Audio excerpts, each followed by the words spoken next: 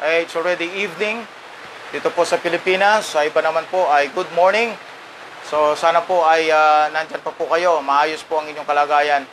Again, we are going to have a Bible study. And this is a Bible study so important for all believers. Yung mga bago po sa pananampalataya. I'm going to explain to you the meaning of regeneration. Okay, hopefully that it will be a good sound right now. Okay na? Okay, so ngayon po ay pag-aralan po natin yung word na regeneration. And hopefully na ito po ay isang Bible study that we can share to others na nagsisimula pa lang sa pananampalataya.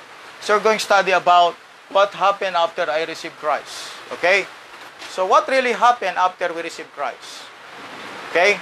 So, tignan po natin mga kapatid kung ano ang result ng pagtanggap natin kay Kristo. Is it good? Or is it really something that beneficial to us? The word regeneration means from the two words, again and birth. Okay? Re means again, generation means birth. So, if you experience regeneration as Titus 3 verse 5 said, not by works of righteousness which we have done, but according to His mercy, He saved us by the washing of regeneration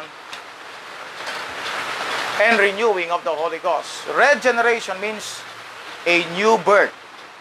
So, why new birth? Why it is important to have a new birth? Remember, okay, sinabi ng Panginoon ito sa John 3:3, "He must be born again."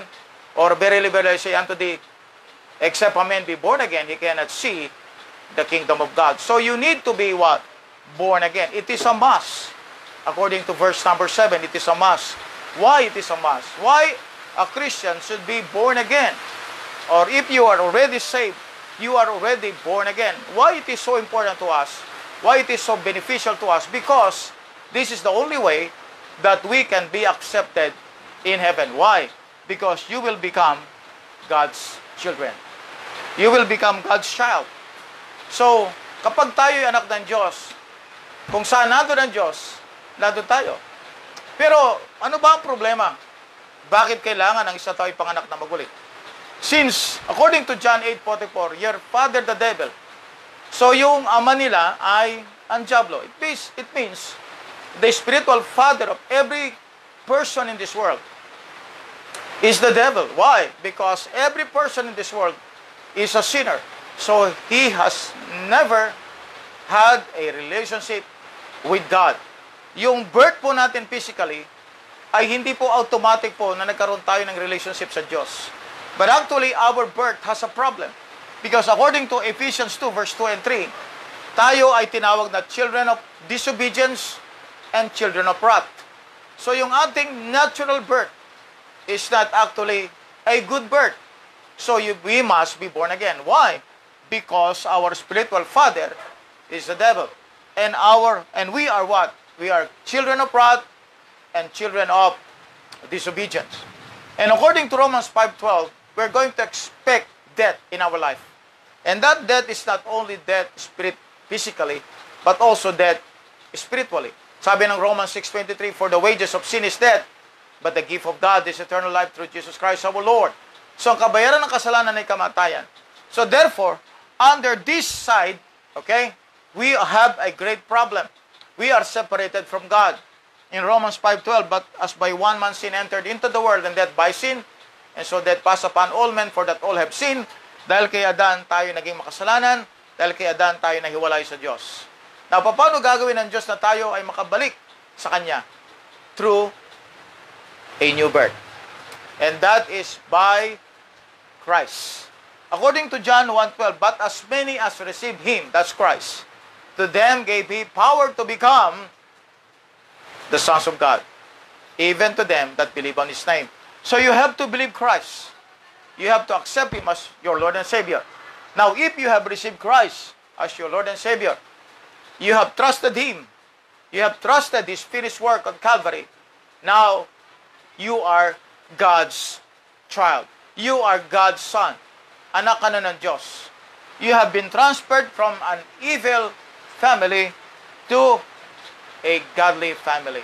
Your family now is the Father's family. Praise the Lord for that. Kaya nga sabi ng Bible sa 1 John chapter 5, okay? 1 John chapter number 5, let's see. Tignan po natin sinasabi ng Bible. 1 John 5:1, whosoever believeth that Jesus is the Christ is born of God, and everyone that loveth him, that loveth him also, that is begotten of him. Born of God. So we are born of God. Okay, according to John 1, verse number 13.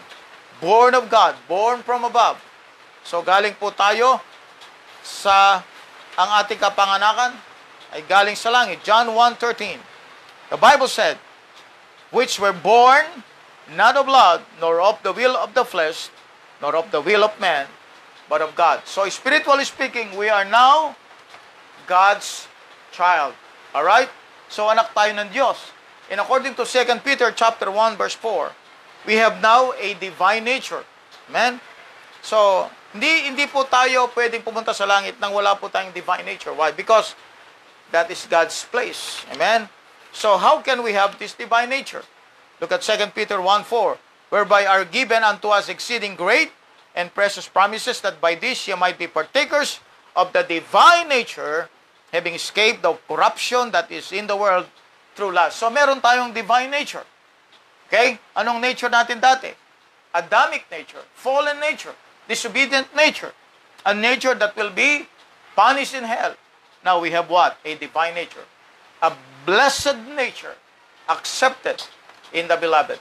So, if a person accepted Christ as his Lord and Savior, God transferred him from a wicked family or a condemned family, or spiritually speaking, the family of the devil, to God's family. Amen. Eh, hindi po lahat ng tao na pinanganak sa mundo ay anak ng Diyos. Kailangan niyang tanggapin si Kristo, kailangan niyang paniwala ng Ebanghelyo upang maligtas siya at may dala siya sa pamilya ng Diyos. Amen for that. Napakaganda po ng ating pag-aaral. Kaya nga po sa lahat po na nagsisimula pa lamang, huwag po kayo mag-alala. Ang kaligtasan po niyo hindi nawawala, sapagkat po kayo'y anak na ng Diyos. Hindi po sinabi ng Bible na kapag ang isang taong pinanganak sa kanyang pamilya ay mawawala sa kanya ang relasyon. Or ang isang taong na born again ay hindi na pwedeng ma-unborn again. Amen for that. Praise the Lord for that. Okay po, ang ating pong pinag-aralan is regeneration. The verse kung saan kinuha ito is Titus 3 verse 5. Meaning ng regeneration means a new birth or a birth for the second time, o yung sinasabi ng John 3:3, a born again experience. God bless po, at sana po ay magpatuloy po kayo sa inyong pagsaliksik pa. Especially doon sa mga nagsisimula pa lamang sa kanilang pananampalataya, yung pong mga nag-go-grow pa lang sa kanilang faith. Amen. Dapat po kayo ay magpatuloy na mag-aaral ng salita ng Diyos. And I'm giving this study under Bible Study 101 para po sa mga beginners. Upang sa ganon, ay unti-unti po nilang makita na we have studied about justification, we have studied about translation, we have studied about imputation, we have studied about anong relasyon ng Trinity sa kaligtasan natin. So lahat po yon ay mga simulain na kailangan po nating pag-aralan upang maging maliwanag sa atin ang kaligtasan. God bless po, at see you in our next video.